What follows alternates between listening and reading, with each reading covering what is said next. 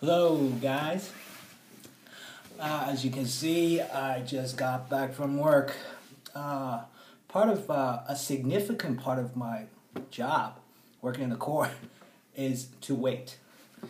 I mean, minutes after minutes, hours after hour. You need to wait for the judge, wait for your next case, just hours and hours. So, I'm actually a professional waiter. Just wait. And while you're waiting, in order to kill your boredoms, right? So you need to keep your mind occupied. So I was just deliberating on the topic of today. Just like to share it with you. Maybe see what your thoughts are. Namely, it's about my observation on the contemporary Chinese society.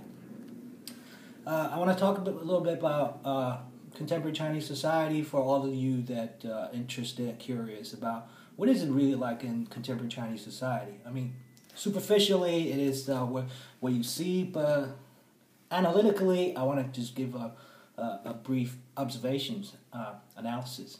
I'm going to approach it from a sociological aspect, the political aspect, cultural aspect, economic aspect, and military aspect, and other miscellaneous aspects. I mean, sociologically speaking, contemporary China is actually divided into three worlds. Unlike real advanced countries like United States, Western Europe, and Japan, it's mainly divided into just two worlds. It's the elite and then the rest of the citizen. But in China, it's actually three worlds or three tiers. And on the top, it's the elite. And I don't have a statistic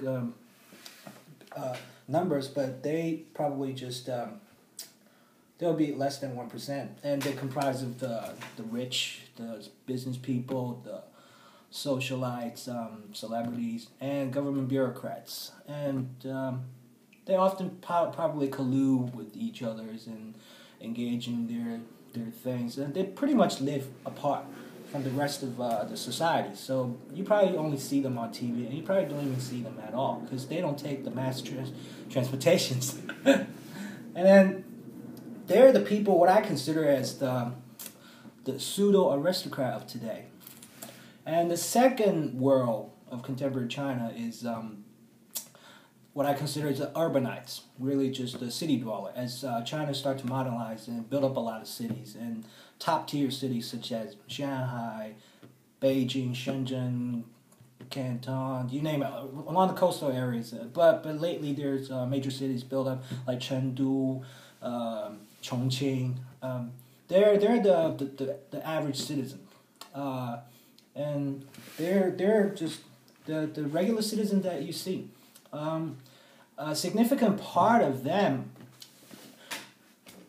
is what I consider as the novel plebeians, because what they do for the lack of imagination is that they try to mimic the rich, the elite, just try to mimic them, and they're the people you see around you if you live in the city, and then there's the third part, the third world in contemporary Chinese society, which is the majority, the major part. I'll think there will be like 3/4 of the pie of the whole population, and namely they're the peasants, and they're really the invisible ones. I'll say, and you probably do see them, but they really don't exist. Like, and a significant part of the peasants have left their land and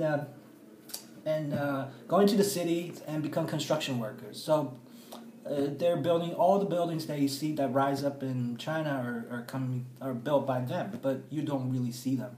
I mean, you probably see them, but they don't really exist in your world. So that's a sociological aspect of China, and that just touched upon the economic reality of China. Is that associated with what I said earlier.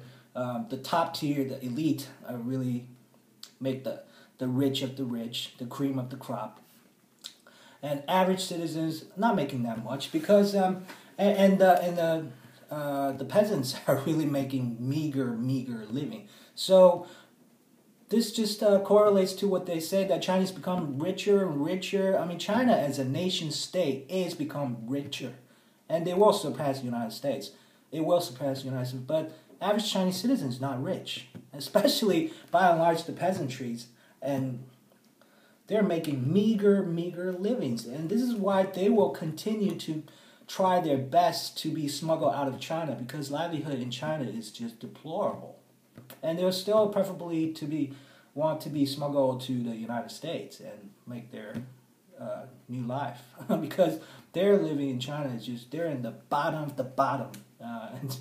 It's no fun to be poor, especially in China. It's okay to be poor in the United States, right?